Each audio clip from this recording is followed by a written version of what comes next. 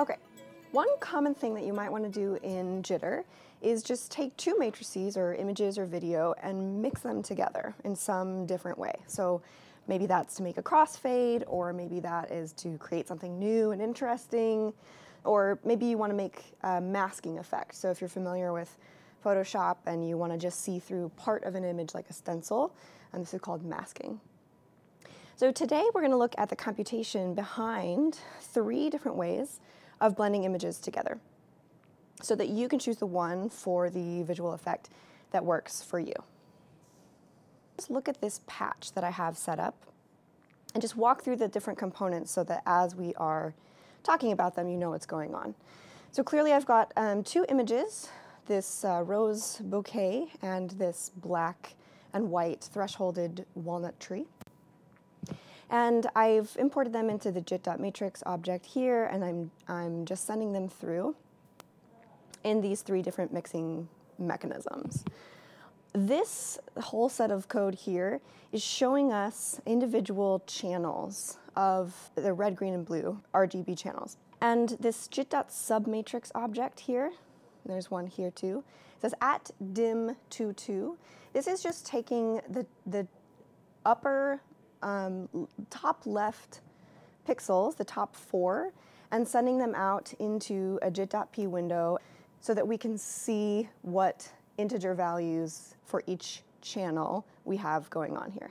So if you remember this patch, for example, this is the same thing that's happening here, where we were able to look at an image and then click on different parts of it and visualize the red, green, and blue channels. And so just to illustrate the math, I've taken just the top left 4 pixels so that we can actually do some math on them. On the left-hand side, I have jit.xfade. In the middle, we have jit.op multiply, and on the right, we have jit.op addition. And just from the first glance at this patch, you can see that the output of these is vastly different than each other. Okay, I needed to refresh that one. So this looks like 2 of them kind of cross-faded together, unsurprisingly. This tree is just smacked on top of our roses, and then this is what we might call a masking effect. So let's head over to the whiteboard and take a look at this, and we're going to start with the addition, the jit.op plus. And that's because it's sort of the easiest one to understand. So I have a red channel right from my first image and my walnut tree image. And I am adding these together. And you can actually just take these numbers and you can add them together.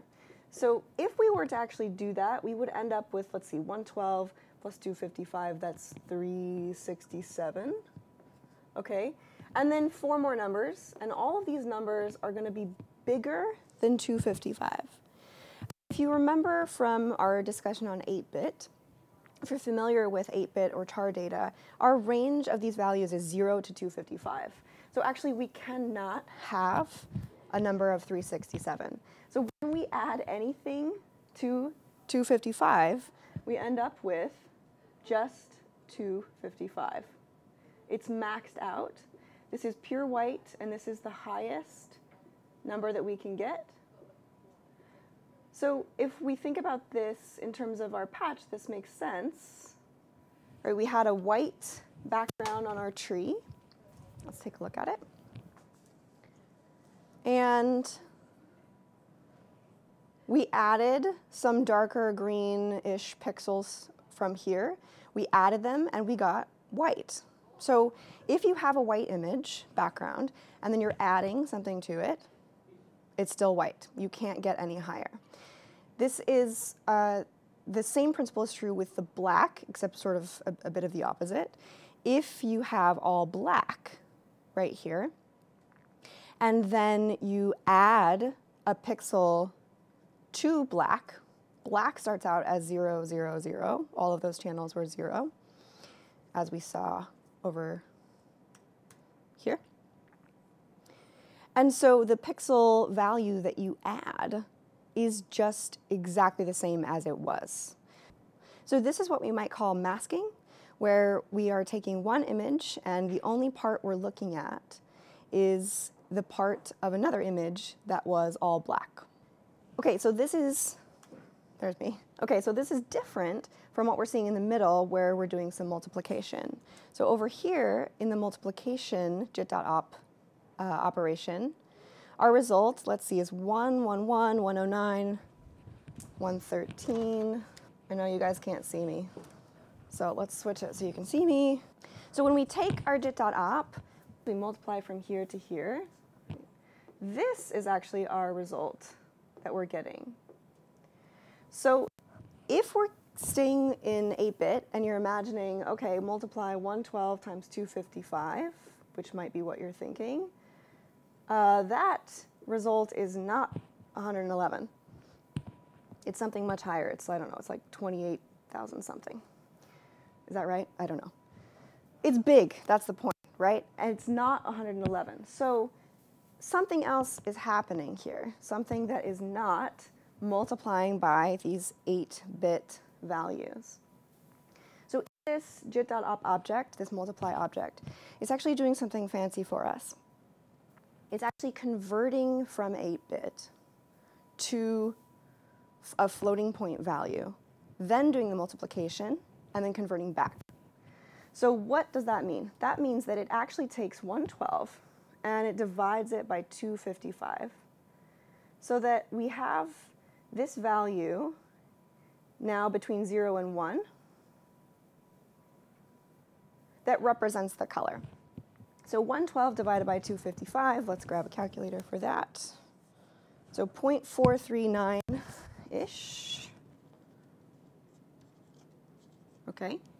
And then it does the same thing for this second value. It converts it, 255. And that one's easy. We can just do 1. And then we multiply this, and we end up with 0.439 times 1. We get 0.439. And then it converts it back into the range that we're expecting, into an integer value between 0 and 255 by multiplying again by 255. Okay. Oops, 0 point, and when we do that, we get 111. Now, 112 and 111 are darn close numbers. And if you were thinking, hey, we divided 112 by 255, we got 439, we multiplied it times 1, so it should be exactly the same. We should have gotten 112. You're right.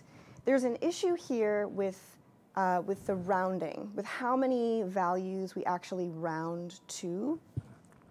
I said 439 because I didn't want to remember any further than that.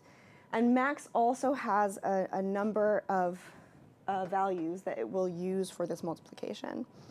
It also doesn't round, it truncates. So at some point, right, in this operation, Max did the operation and then truncated the value. And so we ended up with, instead of 112, we ended up with something a little bit less, 111. And it did that for all of these. So that's why all of these are just one value smaller, because of how we multiply this out.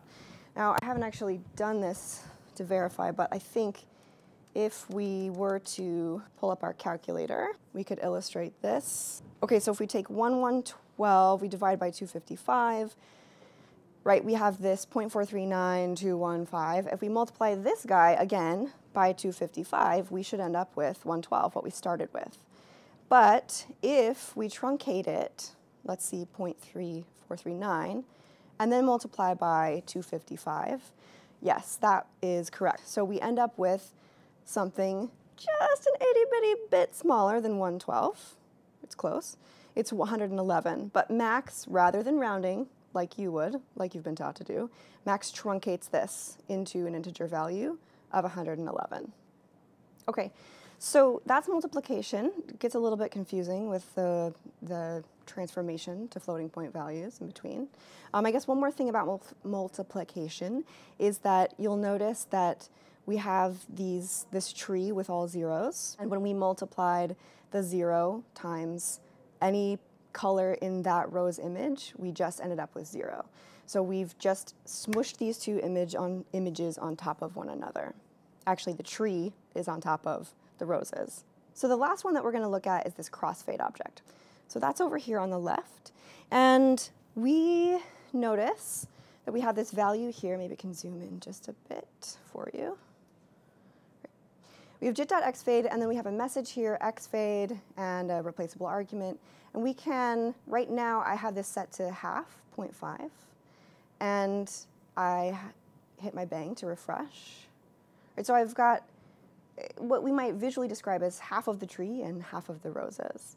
If I set this value to, let's say, 0.2, this value is going to then take 0.2 of my left matrix and 0.8 of my right matrix. And let's make that. So now I've got more of my roses and less of my trees. And if I were to drag this up and then refresh again, now I've got 0.92. That's a lot of this right-hand side matrix. And just a teeny tiny little bit, you can barely even see it on the screen, of my roses. I'm going to put it back to 0.5 so we can see what's happening. Let's see, our answer is 182, 181, 183, 182. Let's see if I can remember that. Probably not. I've already forgotten. Did I do it wrong? Okay, you can see my scribbles now. So we did something to these two matrices, and in fact, our value was 0.5, our xfade value, 0.5, and we got 182. So let's look at this. 112, 255 equals 182. So what's happening here is a scalar on both of these matrices, and then an addition. So what we're doing is we have 0.5, so that's right in the middle. So we took 0.5 and we multiplied it times this matrix, and then we took 0.5 and we multiplied it times this matrix over here. And we ended up with, let's come down here and show this. So half of 112, now I'm on the spot here, 56. Yes, I don't have to erase.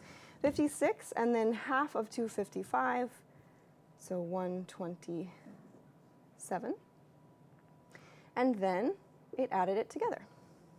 And I ended up with 183.